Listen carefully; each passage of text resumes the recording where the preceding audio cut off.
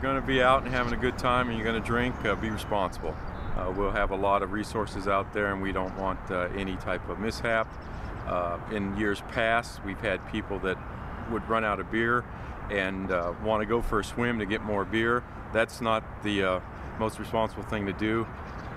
And like I said, the biggest thing is if you're going to drink, have a designated driver for your boat and for your vehicle when you get back on shore. The river closure is going to be the same. It's going to be from the south end of the Bob Michael to the north end of the Murray Baker, same as in the past. And the closure is going to be right about 9:30, 21:30 military time, and it will last about 28 minutes.